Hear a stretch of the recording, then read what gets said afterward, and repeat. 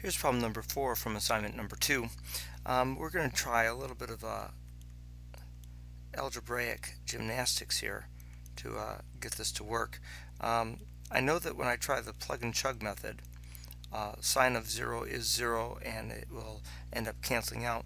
But I'm not willing to stop there. How about I try multiplying this by cosine plus 1, the conjugate? I choose the conjugate mostly because I know that the Pythagorean identity is likely to come to my rescue here. Okay, so let's see what we get. Oops, I can't write.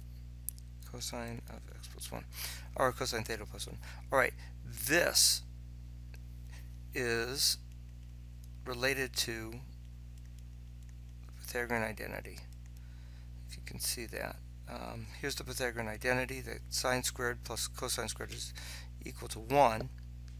So if I take this 1 over to the other side, cosine squared minus 1, and I take this net sine to the other side, sine squared on the other side, this is equivalent to sine squared, or sorry, negative sine squared.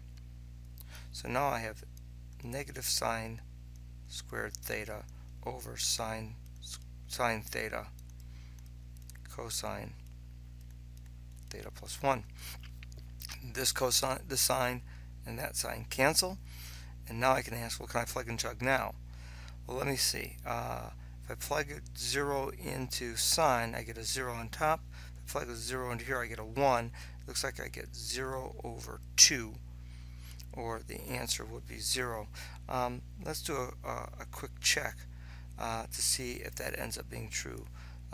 Calculus limit as x approaches 0 of the fraction, and it was cosine of x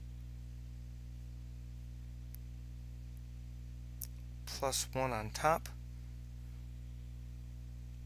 and it was sine of x on bottom. Well, actually it was sine of theta,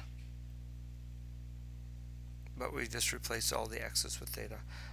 Let's just do a quick check to make sure that that matches what we started out with. Oh, cosine minus 1. Let me make that change. Make that a minus, hit enter, and indeed we get 0.